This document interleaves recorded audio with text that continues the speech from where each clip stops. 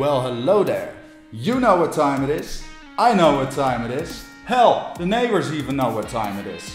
That's right, it's licensed game time. And today we venture back to familiar grounds as we visit a galaxy far, far away in a time of console wars. My pick for the first licensed game is Super Star Wars on the Super Nintendo. This game comes with quite a reputation, but it might have slipped under your radar. And in that case, let's see what all the fuss is about. Super Star Wars is a hit! From the burning deserts of Tatooine, the maze-like interior of a sandcrawler, the Mos Eisley Bar, to your final confrontation with the awesome Death Star. All the action from the movie is here, but the outcome is up to you. The 16-bit era is a time that's getting a lot of love these days.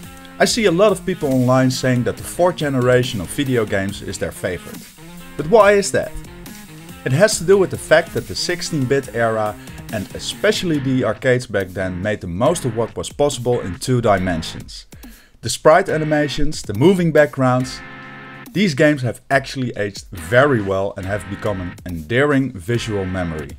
Super Star Wars looks incredible in that sense. There is a lot of stuff going on in the background and a lot of animations happening on screen all at once. Because the game was made by LucasArts, they had access to the entire Star Wars vault of content. The designs were made based on the actual costumes and character designs. That's why there are some fun liberties being taken with monsters taken out of context. There's a boss at the end of the 4th level based upon the holographic monster from the board game you saw in the first movie. Some monster designs had their debut in this game and lived on in the expanded universe. Something a lot of Star Wars fans consider to be more important than recent canon. The Shadows of the Empire is one of my favorite stories from this era, taking place between Empire and Jedi and spawning a comic, a game and lots of action figures. The Wombats are aliens described in the first movie, but we actually never get to see them. In Super Star Wars they show up in the first level and are a major pain in the back. Obviously there were no giant scorpions in the movies, but the game has to have creative freedom and Super Star Wars excels in this category. Being a run and gun, you need enemies to shoot down, and lots of them too. The game has a lot of platform elements as well, and this is where the notorious difficulty kicks in. The game is pretty brutal and unforgiving.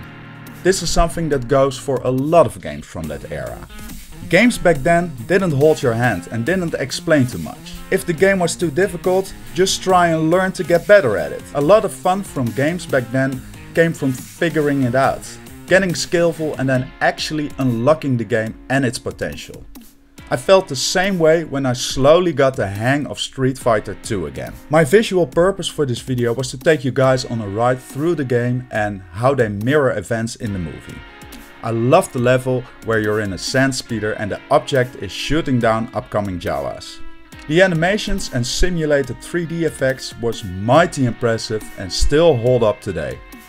Where I found myself facing problems was when I had 1 life left, was trying to platform myself through a difficult level, and then when I thought I had finished it, I still had to beat a boss with only 40 seconds left on the clock and 25% of my health left. I tried and tried, but eventually I came to the conclusion that if I wanted to progress, I had to start all over.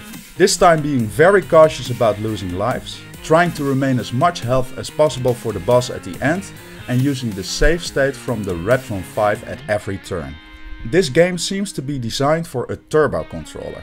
I haven't got one yet, so I didn't get to try it, but I imagine it working best with all the platforming you have to do.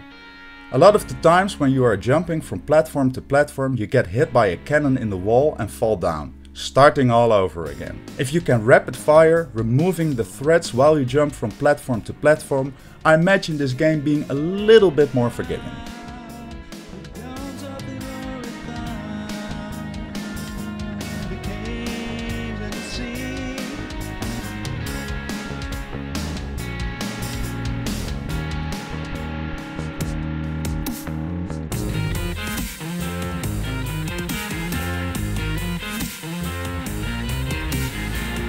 You're on my mind, but you're out of sight. I hope the time is right. Come and see Ealoritha. Got you on my mind, but you are right beside. I hope the time is right, come to it all the time. Got you on my mind, but you are right beside. I hope the time is right, come see Ealoritha.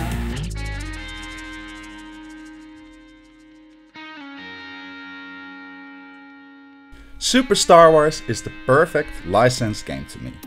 A lot of truthfulness to the original source material with liberties being taken in the right way.